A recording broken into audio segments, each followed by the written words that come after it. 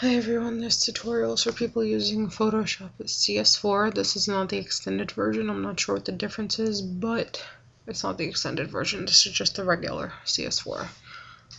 Today what I'm going to show you is how to make the swirl around a body. This is one of my designs I've done. I'm not going to show you how to do the background with the font and all that fancy stuff, but I made this, and I'm just going to show you how to do the swirl around the body. Okay, so what you want to do, open up Photoshop cs4, go to File, Open, find a picture you want. I'm just going to do one of Katy Perry.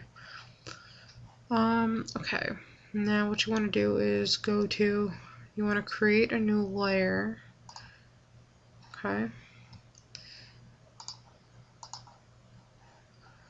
And with that layer, you want to go to your pen tool, which is this one right here. Okay.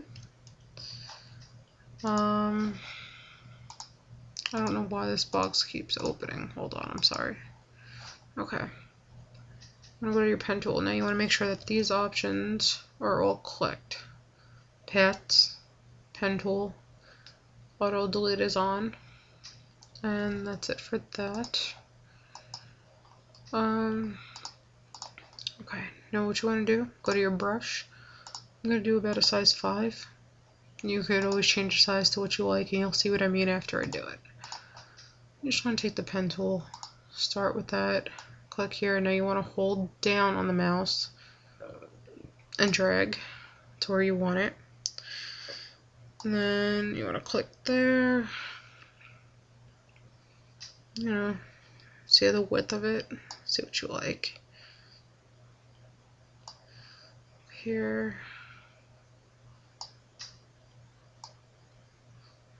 Doesn't have to be perfect. I mean, there's a lot of editing after this that you do. Just keep going around the body.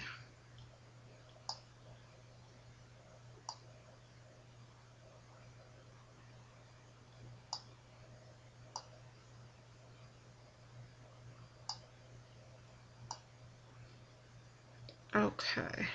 Now you want to right click on the line. It's going around the body. Then you want to hit stroke path. And you want to make sure it's on brush. And make sure that this box right here, simulate pressure, is not checked. You want to hit OK. Alright, now you want to right click on that line again and hit delete path. Now, where it says layer, where your layer 1 is, you want to right click on that, hit blending options. Okay. Now, a lot of people have different styles. You can mess around with this a little bit, but I'm going to show you how I do it. I go to drop shadow, and then you can see how the drop shadow added. See?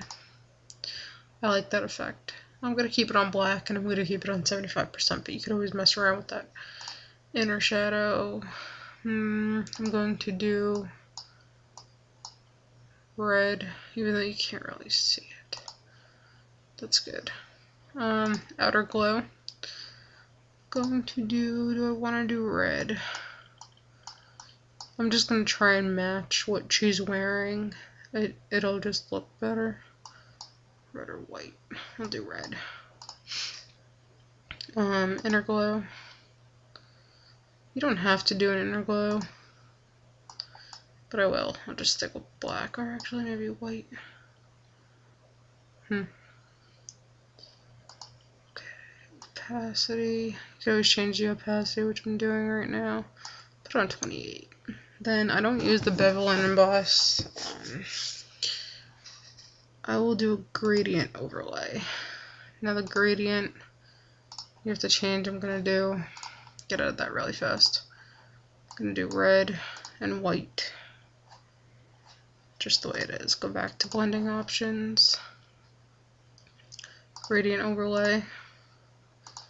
And then you want to click where it says gradient, and you're gonna look for the red and white that you have chosen. Okay, I'm gonna reverse that actually. Okay. I'm going to drop down the opacity to 90. The outer glow, I think I'm going to change the red to white or black. black. We'll do black. Okay, well, I'm done with that. Alright. So now you're still in layer 1. You want to take the eraser. And I'm going to do about a size 36. You could zoom in if you want it to be perfect. So, now, the first line I'm going to leave. Just want to do every other line. And since that one's only on her head, it's really not a big deal. I just want to get what was off of her face. And you just erase what you don't want. It's pretty easy. You do every other line, so this one will stay, and then this one will come off.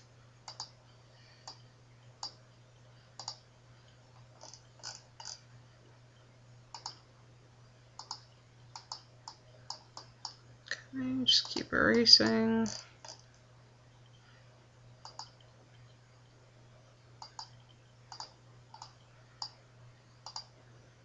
Okay, done with that.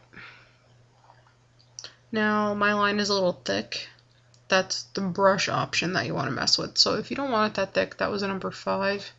You know, you could always put it on a number 3, whatever, but I kind of like it thicker like that. But and then after you're done, after you are complete and you like the photo, you want to right click on layer 1 and hit merge down. So that saves everything that you did. Then, you know, you just go to file, save as, it'll save it as the original picture.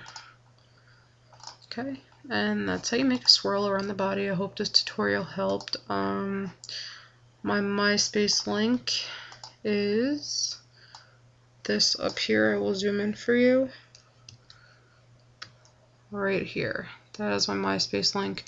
I do photo edits. I just don't do animation. You can add me if you have any comments or anything. Just add me, and I'll be happy to help you with any questions that you have. Hope this helped a little bit, and thank you for watching.